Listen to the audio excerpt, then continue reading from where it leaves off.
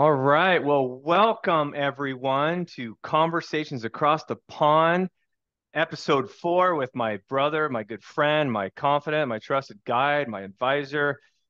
Man, I don't know what you're not in my life, Richard. You've pretty much been everything, dude. A brother.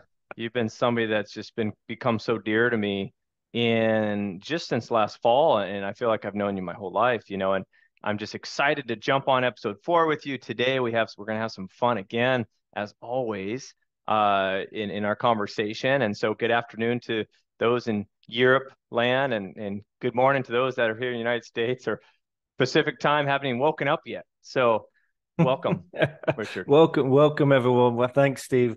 Welcome to yourself. I really appreciate your warm words there. And it's the fourth edition. It's the fourth series that we're making here. And we're actually having great fun in creating these series every time we're having our conversations beforehand and kind of brainstorming what would be of interest for people. And then this is what we've come up with now is the art of feedback. So the feedback part about what happens when you get feedback. And this was also stimulated from what we talked about in one of the other sessions about Phil Carroll, wasn't it? About Pete his Carroll. feedback, Pete Carroll, sorry, with his feedback with his players in the NFL world and how feedback is or can be misconceived into thinking, it's this way. No, it's this way. And how people perceive that is in that moment when they're receiving it. And where does it, or how does it relate to what's happening to you as an individual, and what can be done about it, and what can you see about it? I mean, there's so many questions that we could spill out to everyone, Hmm. but I think I'm going to let Steve just start us off here, rolling us off on the art of feedback, and then Yeah, let's see how it unfolds. you got it. And you see this beautiful whiteboard, wonderful handwriting. No, just joking. Some of you might not Oh be able to yeah. read it, but that keeps us on track, by the way. I know for those visual learners out there. And this conversation came up really as a aftermath of a lot of questions that Richard and I get asked out in the out with leaders, everyday leaders, whether you're owning companies or people running staff or management or people in life and marriage. Feedback and how that's dealt with is a lot of the things I run into, and it goes perfect in line with we started with engagement and culture, right? Our first two episodes. If you haven't listened to those, make sure you go back and that'll kind of bring us up to this point today. And then all last a couple of weeks ago we talked about heart versus head, and I felt episode 4 with feedback is just a perfect transition into what we're talking about today, as it goes perfectly kind of in sequence with the development of our thinking, the development of how we're showing up, development of our who we're being and becoming. And you'll see with the shirt today, the launch pad, right? This is the when I was at Kennedy Space Center, my favorite place in Florida that I've been to so far since moving here a year ago. And I think about this often because I think about what type of feedback is necessary to get to the moon, to accomplish these great missions that take so much effort, toil, energy to get to where they're going to get to. And it takes feedback, constant feedback all the time to accomplish a big goal, a big mission, something that is greater than ourselves, right? But today we'll look at it in the context of just everyday feedback, right? And so as we go into this, one of the questions I have for you, Richard, I'll throw this at you, is you hear a lot about growth mindset, some of the work that Carol Dweck's done out of Stanford, and this idea that people are trying to push, hey, we want to have a growth mindset culture. We want people to be open to learning and welcoming conversations that might get sticky, like crucial conversations. We want people to be able to know that they can continue to progress and grow as an employee or a business owner. But yet, what comes in every time is this feedback.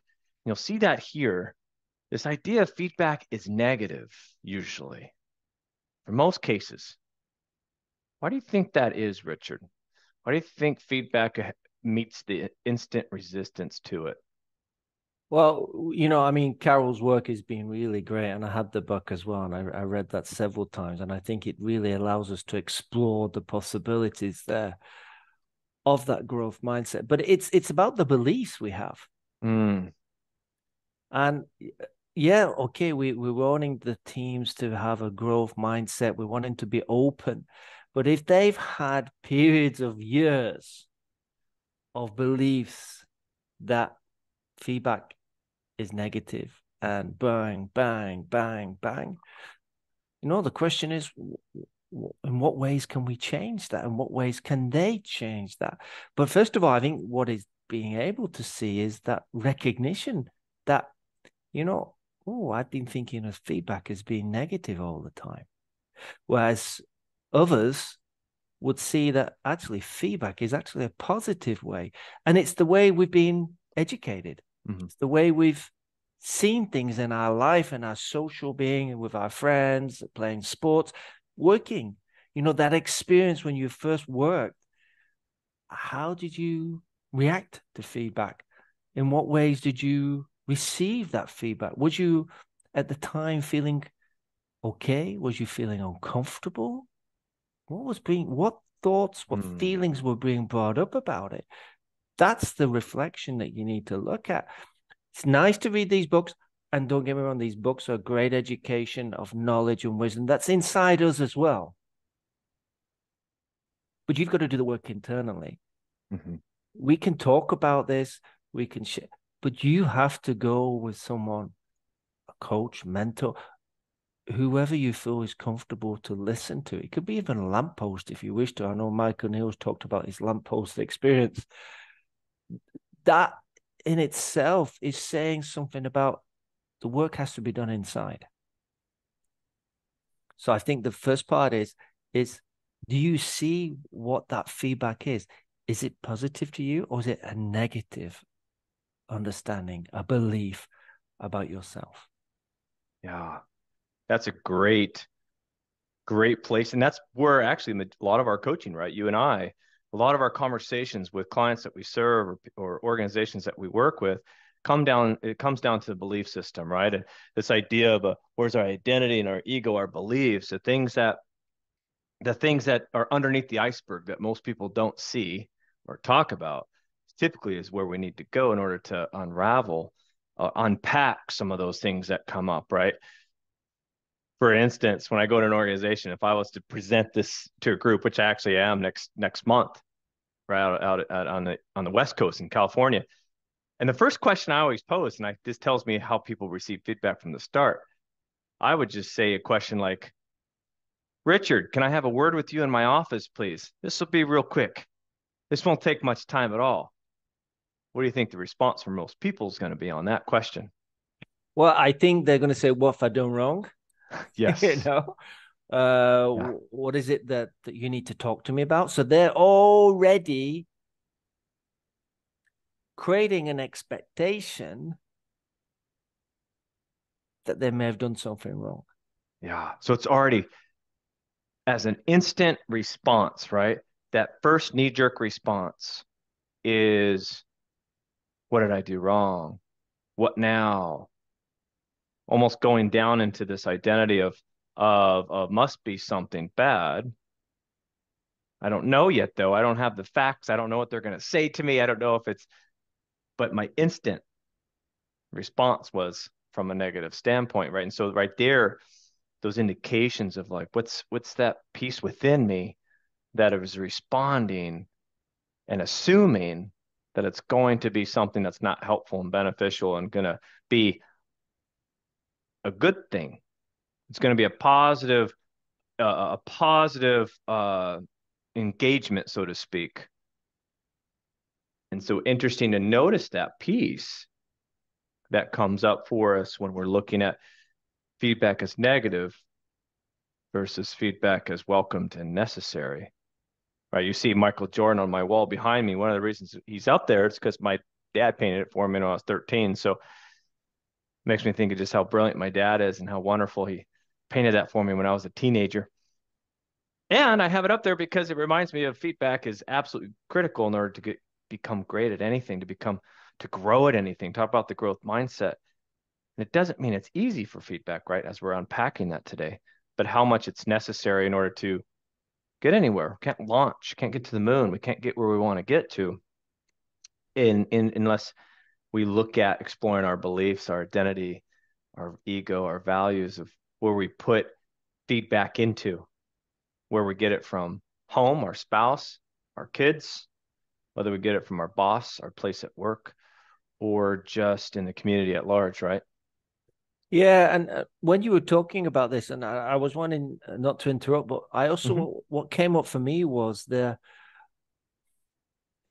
when we're getting that feedback and then we're jumping into a negative mindset, are we are we really being present, or are we jumping into the future? Mm. Now, when you say, "Can I take you into the office and we have a conversation?" You were, from what I'm seeing, from my understanding and my truth about what it is for me, would be I'm actually jumping into the future. So, But if I actually just know I'm okay as who I am and I'm going to listen to Steve to see what he's actually saying, then you're staying present. Now, that's a distinction if you can understand and see that, because it's not easy to see if you're in mhm. present moment or you're in the future moment or even in the past, because we have all these conversations going on in our head and our eyes are giving us information. But what are we creating inside? What is the real, how are we creating our reality? Mm. Are we actually creating it from fear?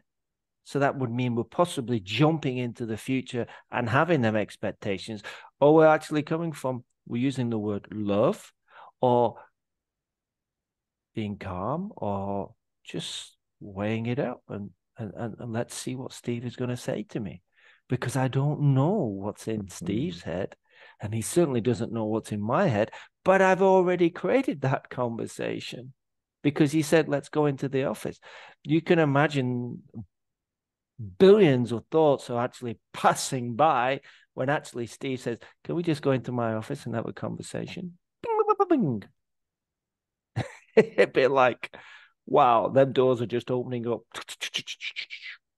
That's massive. Like you said, being present means I'm not creating a story or a narrative that doesn't exist. And I'm not jumping into my future and predicting and assuming. I am, it's almost like I'm sitting with listening ears, waiting to almost engage in the current present moment without any judgment to that moment. Yeah, and don't get us wrong, folks. Mhm. We all do it. Oh, yeah. Myself, Steve does it. We all jump into that area. That's why I invest in coaching more for myself than my clients will ever do because I need it all the more. Well, I think we all do. We invest in things that are. It's not about the game. It's about who we're becoming. Yeah. That's it. And you can take that whatever way you wish to, everyone. The fact is, we learn more about ourselves if we jump in. If Hmm. we just put our toes into the water, we ain't gonna swim. You got to go in there. You got to go into the water. You got to swim. You got to move. You've got to see how that experience is. Yeah, and it may not be feeling comfortable, but once you practice and get to understand the movements and understand your knowledge comes through, your wisdom comes through how to swim, then you'll feel a difference. You'll feel alive. You'll feel as though you can go across that pool or that lake or whatever, or swim along into the ocean. The ocean behind you in the picture there, right across the channel Mm, of with great white course. sharks all around you, right? You'll make it through. That was a perfect segue to the second point, which is feedback is learning, Yeah. right? We had Yeah. feedback as negative, looking at where beliefs are, how we can become more present and get to that place. And of course, as we're talking today, there's a lot more as we work with clients and organizations to unpack this more. Today is kind of bringing out the thought or the principle or just be able to drop a few seeds in your garden today that need to be watered and nurtured and fertilized, right? But this is kind of giving you just an insight into that. But you mentioned a cool word, learning, practice, and advancement, right? Love Mhm. that word I learned from Stephen McGee. years ago, and he talked about everything is for forward advancement. Everything. I mean, like negative, setbacks, failure, frustration, advancement. How is that? How is that possibly advancement? I just failed. Notice when we use the word failed, I'd love to hear your take on this. I heard this from a business owner the other day. He was frustrated with his not making his wonderful, just one of the best leaders I know on the planet, but yet the frustration of not hitting a monthly goal or a quarterly goal. And he was starting to internalize it, beliefs, and starting to internalize it into who he's being. And I just asked him, isn't your goal made up anyway? And it shifted something there in the moment. If I make up my goal, can I not remake up a new goal, or can I not shift and recreate and reinvent how I even look at that goal? If I'm the one that made it up, is it really a failure? Or is it feedback for learning? Or I think we've been educated in such a degree. And I mean, don't get me wrong, education is a wonderful thing. But the way we're taught to understand failure, oh, you failed. Your parents say, well, you failed at that exam. You should do better. Or you failed at passing your driving test. You should learn to read more, or to practice more. Instead of what I'm trying to say is being that, be the mirror for them. Because what with that business guy, where you pointed out to him, well, you can change that goal. You don't have to keep striving to get 100K per month, if as an example, or you need to have 20 calls that you've been successful with. It's understanding that, you're going to have some days where you're going to be kind of a little bit off.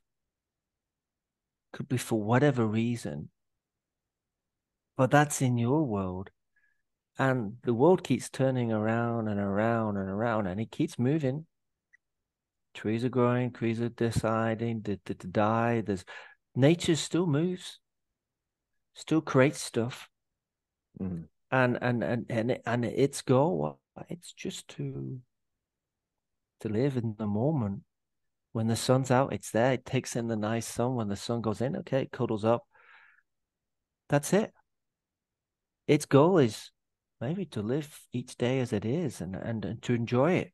Because, Mm. we don't know when our next day is.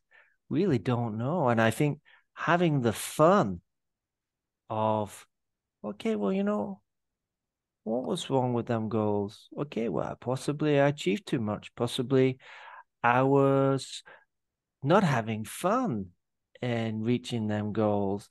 And maybe, the goals was I set the bar too high. There's then possibilities that you may be setting the goals too high. And maybe it's kind of saying, okay, well, I'm okay to take a few clients or a few orders that are less than normal because I've set my high. I want $20,000 of orders, but maybe offering one or two orders at $5,000 Mm-hmm. instead. But you actually are still serving the person in the same way. It's who you're becoming. It's that essence of I'm okay. Things will sort itself out instead of trying to control it. I want to get that amount of, no, you can't control that. You Yeah, can't control it. that's it. You can't control the outcome. I love what you're saying there. It's good. It's a good indication too. If I'm ready to scale, continue where I'm at and scale up, it's the resistance I meet with change and challenge, right? The more I expand into the unknown, the uncertain, the more it's going to stretch me. I can stay the course and go, okay, I know what this is okay. It's perfectly normal. Carry on. And or it could also be a representation of maybe I outstretched where I really want to be. Why am I doing this to begin with? Why, what's the whole point of doing this? Sometimes it gives you an example to or a good representation to scale back, maybe downsize, maybe get back to who you're being and becoming when you've gotten so far out in left field, kind of bringing you back to center again too could be, right? So, but the feedback is awesome because it's a new awareness, right? As I'm learning and practicing, I love you said having fun, right? It's making it a game in the sense of Well, making it a yeah. game in the sense of life is about a testing experiment, right? Like Thomas Edison, he says, I have not failed. You can't see it here, but I have not failed. I've just found 10,000 ways that don't work. What? Not failed. I just found 10,000 ways that won't work. That just means I show up to practice. And it's not like definition of insanity. I do the same thing over and over and expecting different results. This is every time I show up on practice, I'm learning something new about myself called feedback. And what do I do with that feedback? I can grow Well, into it or I can run from it, but it's given me a signal that's imperative for advancement, for growth, for maturity, for wisdom. and I think you're right, especially with business owners or teams that have to reinvent themselves. We're calling it reinventing yourselves. When you have a company that fails, it fails. There you go. We're using that word fails, but it's not a failure. We may think it is, but the company, okay, it just didn't work out as it should have been doing at the time. Doesn't stop you from, as you say, reinventing it, looking at it a different way. The experiences that you've had when the business wasn't going so well is going to put you in a further stance further down the line to have a better company or a better team than you had before. So, these experiences, as we say, they don't, we title them as failure, but it can Mm, be such a negative. It's like a stamp, failed, boom, on the piece of paper, failed on top of your head. Come on. failure. Yeah, Should wear failure. a shirt. I should just say failure. Yeah, but it's not the case. But we are programmed to think in that way, and Hmm. that's and just like me recognizing that's not a failure in business, it's just as it is. It's just what has happened, Yeah. and to look at it and say, "Wow, okay, this is what moved around. This what didn't move. This what did shake. This didn't shake." And then, yeah, okay, let's start again. Let's create something Mm, different, or create something with a different approach or a different understanding. If we go about doing the same thing and creating the same thing, is it really going to work? Is it really going to yeah. be what we are wanting? And the question Right. is, what do we want? Knowing that the feedback is there, what is it that we want? That's it. And that's key right there is what do we want? Because a book like Outliers, when Malcolm Gladwell talks about 10,000 hours can sound good in theory. Oh, I just practice, I just show up, I do the work, and then I'll get there. Except for what's missed is who I'm being, who I'm becoming, what do I want? Am I advancing? Do I see my advancement every step of the way as I'm practicing? Or someday I'll get there. I'm putting in the batting practice. I'll get there one day, right? So future or present. I love what you're saying. I'm back to presence. Getting better right now. Oh, a little bit better. But I I also, just added to growth right this moment versus waiting for growth to happen in some mysterious future land, right? well, yeah, what I how that relate when you were saying that, how that related to me was, um, I used to play sport and well, I played sport all my life, but in the UK, I used to play cricket, Hmm. and I wanted to bowl. I wanted to know how to bowl the ball at the batsman. I had to relearn again. But I also actually what I saw was I kind of went into the future of saying, okay, the season starts in April. I'm practicing now in October, November. Going into the future and looking back, what do I want to see? Where have I seen the progression? And I saw the progression that eventually I was just hitting one stick. You have three sticks. I was hitting the middle stick all the time. bang, bang, bang. I was practicing on that. And I had Mm. actually created that, knowing that that's what I wanted to be able to do. So when I was playing in these matches, I was just rolling up and I was just going for the middle stick, middle stick, middle stick all the time. And that made a difference in my mindset because I'd actually gone there. Instead of going, where want to go? Where do I want to go? No, I'm already there. I've gone 6 months in advance. Okay, let's look back and see what I want to create from Mm-hmm. there. Yeah. And if there's feedback along the way, that's great. And if there's practice and advancement on the way, that's great. And my belief system had changed. Instead of thinking, well, I'm going to bowl, I'm going to practice, and we'll see what happens. No, I got that energy, I got that fun, and I got that understanding that, Mm. well, let's look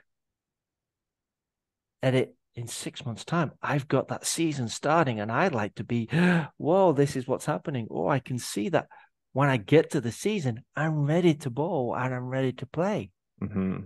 You can see the progression. Yeah. You can see the progression. And I love what you said there. In order to see the progression, you're able to highlight the gains. You're able to celebrate the wins. You're able to see those key moments versus rushing into your future or someday or looking at gaps all Yeah. the time or I hope to get there. A lot of high performers, they struggle with Yeah. this. Perfectionist mindset Yeah. struggle with this, right? I haven't gotten there yet. Someday. Different from mastery. Mastery, right? It's I'm better. I can, like you said with cricket, I'm better every step I take out there Yeah. of action, of Yeah. doing in the sense of what I launch into the world. I'm getting better every single step. Am I where I want to be? No, because our vision continues to expand as we expand. Right? We've never reached our vision because it continues to grow It too. continues. It continues. And it leads me to the third one, which is relationship, right? We talked about this and this is a cool continuation when we think about engagement and culture and heart. When I'm growing in who I am, I'm present, I'm growing in my ability to have fun, to see the progress, to see the gains as I practice. And this part of curiosity, we've talked a lot about this. We're going to keep coming back to it again because it's at the center heartbeat of always having a beginner's mindset for learning, listening, understanding. Is this idea of now if I see feedback always from a curious mind, right? What is the opposite would be when my 9-year-old says, "Daddy, I know that." And I'm like, oh, I can't, it's almost like, nails on a chalkboard or somebody just cuss at me, right? Because usually when I say, I know that, I now shut down, talk about the fixed mindset. I've shut down my openness to now receiving. And so when I work through this and I go, feedback is, I'm excited. Please tell me, teach me, show me. It's like, but you've been doing this for your whole life. Yeah, I don't know. You ever hear from people you and I know from our great mentors, and they're always like, Steve, the more I learn, the less I know. And I go, I thought you knew more than anyone else. So what do I know then? Well, Right? it's actually saying yes, yes, yes to everything Uh-huh. because, That's it. okay, people think, yeah, well, you should know this. Really? And you know about what? Mm-hmm. Because I don't know about this. We were all constantly learning about what it is to be a great team player or a great coach or a great leader or a great person as a partner, as a friend, as a lover. It's all about learning about ourselves so that we Mm. can enjoy it That's because it. we do live on this earth a short time. That's it. That's why, as you said that, life is precious. It is short. It is moment by moment playbook, right? And curiosity is a superpower that we all have. We just forget about it because we rush into our future and anxiety, dwelling on our past, depressed.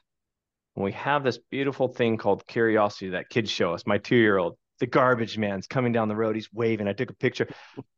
He made the garbage man's day. He's like, the garbage man's like, oh, this is just kind of a low paid, low, I don't get I don't get accolades. This is just, I have to deal with people's crap for a living.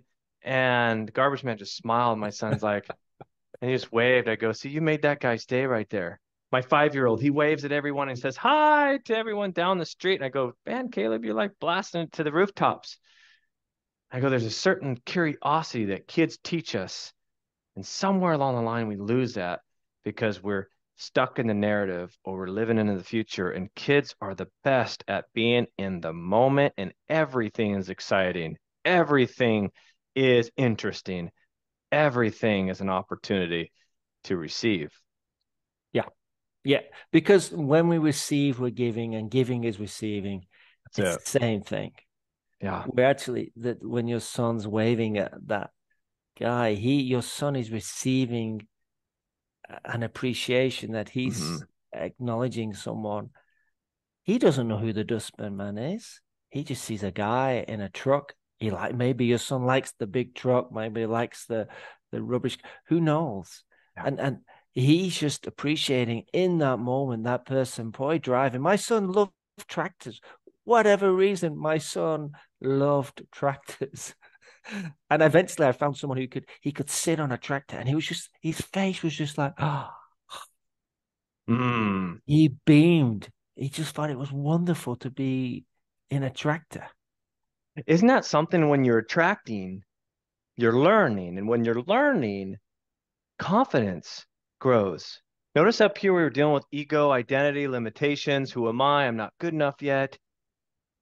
But when we're curious like a child, the childlikeness, not childish, oh, we can be that too. I certainly have those moments.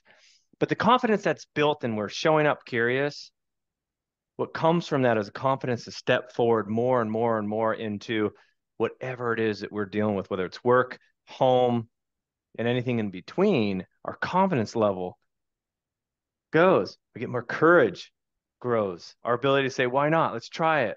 Test it, right? And that grows.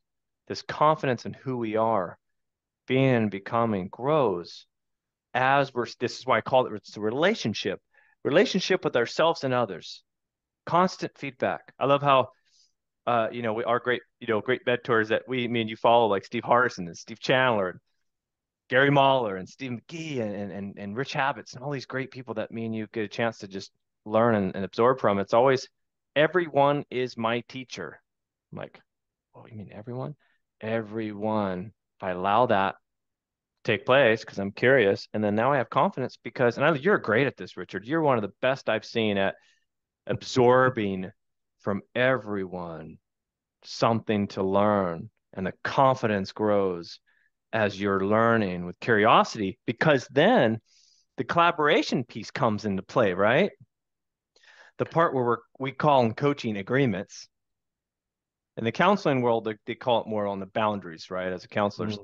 But on the coaching side, we call it more of coming into this place of agreement, coming to this place of like you said, I receive and I give, this place of relationship. I can now collaborate with others when I see feedback as a necessary means to growing. I can now always step in a collaborative relationship. So as we share that, I wanted to kind of, as I pitched that to you, Richard, is that idea of like, when you see the struggles with collaboration, I know you you see plenty of it in your world, I know. And people are trying to, compromise, or there's a lot of negotiations that don't go well because there's maybe Mm. some stonewalling or some avoidance coming in, or maybe there's competitiveness, right? Oh, I'm better than you, better than me. There's win, lose, lose, win. But we're talking about is a win-win every single time when we're going through this part of feedback as growth, this growth mindset that we're talking about from a way where we know who we are and we know what we're about. Now we can actually now we can actually shake the hand of the person across from us differently. What's your thoughts on that? Well, I think it's appreciating that other person opposite of us, and acknowledging for who they are, Mm, yeah, that's an expansion. But what I'm saying is, you and I, we've explored our relationship And we're constantly having calls and ideas, and we're sharing things because we're getting that energy, that understanding. And it's a mirror. It's Mhm. literally a mirror of who we are. And I remember talking to one lad at the time, and he was saying, can I have a conversation? I said, yeah, I'm listening. And he went blah, blah, blah, blah, blah, blah, talking, etc. I said, okay, what is it you want to say? And he went, oh yeah, I want to say that. Okay. Do you know you're actually talking to yourself? Because all I'm doing is listening. And all I'm doing is bouncing back certain questions to you, and then you're responding. And actually, you've done all the work yourself because it was already there. Call it collaboration, call it relationship, call it whatever. We can play with these words. Yeah. Confidence for me is like the hidden bad guy with his cloak on inside you, going, ha ha ha, I'm here. But it's Yeah. true. Hmm. What is really confidence? Because what is it? Because everyone will have a different interpretation about it. Everyone will have a different interpretation about relationships. Yeah. I mean, really, everything boils down to a relationship. That's How it. you interact with someone, That's it. from your service in the bake in your for your donuts, or your son. He's creating a relationship with the dustbin guy by waving. He doesn't know how else to communicate with the guy. He sees him in a big truck and he's like this, driving around. How's your son going to create that relationship? Puts his hand up and waves and says There you hello. go. There you go. And that's why relationships is the hardest thing that we'll ever do and the best thing that we'll ever do because of this word feedback in between, how we interpret it, how we see it, how do we work through it. And I love where the confidence part is. You said that. For me, it's like I can show up naked and unashamed, and that Brene Brown vulnerability, right, comes up where it's like I can be myself, whether it looks like courage, whether it looks like taking action, whether it looks like shaking a hand, doesn't matter. It's something of forward advancement.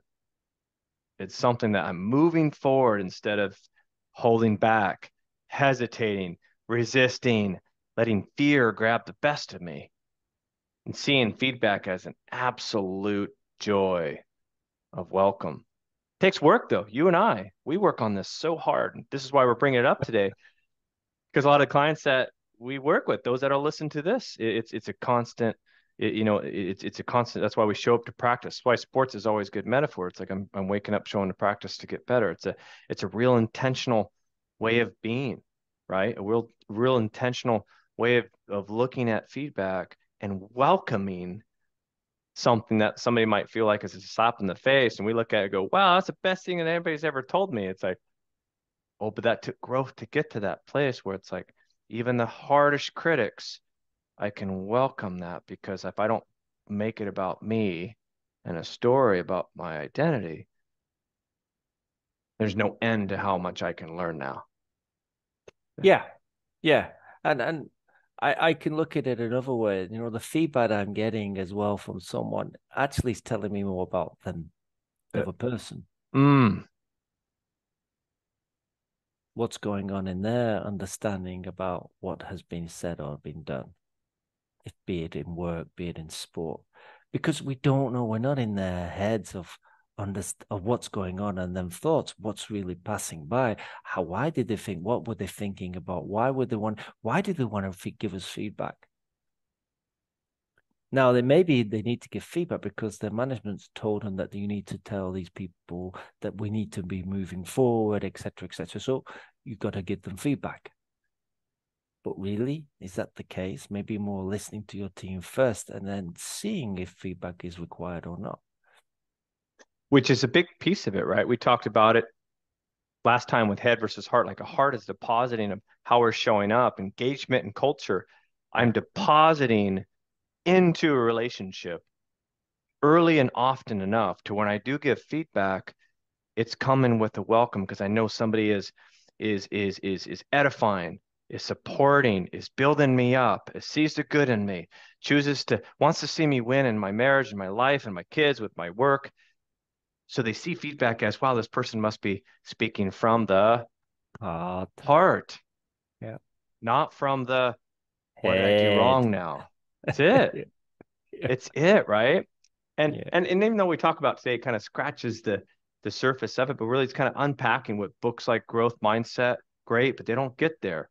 Outliers, it's a great book, but it doesn't get there. A lot of these books are wonderful as far as giving us starting principles or a thought, but we're unpacking the behind the human being factor in it and the parts that take place in our thinking and our belief systems and who we are. And that's the exciting piece of what me and Richard get to do every day. I think it's like the best. I call it the best show on earth. I show up at popcorn and go, wow, that person's just like me. Oh, we get to work through this thing called feedback together, and it can be such a beautiful picture like relationships, or it can be the worst thing that's ever happened in my life, like a nightmare. It's how I step into it, though, right? It's how I step into it, and hopefully from today, though, kind of planted some of those seeds in your garden that need to be watered and fertilized, and still there's going to be work to be done there. But hopefully from today, though, there's some elements that you picked up on from listening to Richard, and hopefully I added some value too to your day.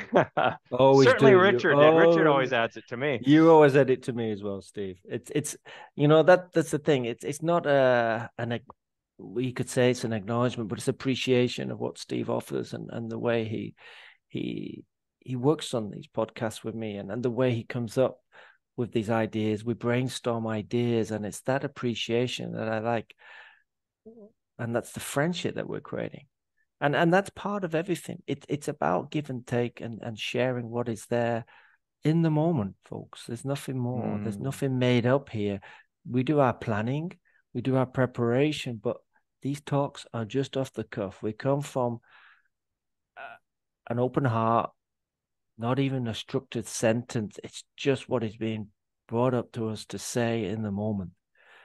And this is the power that you can get yourselves by realizing how great you are as individuals and your team as well, how great your team is, because by appreciating them, you're giving them feedback that's and they're it. giving you feedback. That's it. Right. And like you said, as we close today, that's idea of feedback is relationship, and relationship is conversations, right? Talk about conversations across the pond. Can't build a relationship without conversations. And Mhm. conversations comes from this ability to be curious, to be open-minded, to be looking forward to have fun, to be in the moment, to see the good in myself and others, to welcome anything and all things that come between giving and receiving. That is the heart of feedback. I can't say anything more than that, Steve. You've just said Yeah. a lovely conclusion there. Listen, everyone, we hope you've enjoyed this little podcast here on the feedback. As we say, it's just touching the surface. There's a lot more further down in the iceberg that we'd love to cover with you. Don't forget to reach out to both of us if you want to have a conversation or you just want to have a bit more information about what we're doing. We look forward to hearing from you. So, everyone, take care. And thank you, Steve. You're And welcome. look forward to hearing from you all again. Take care. All Bye right. bye. Take care, everyone. Bye, Bye Richard. bye.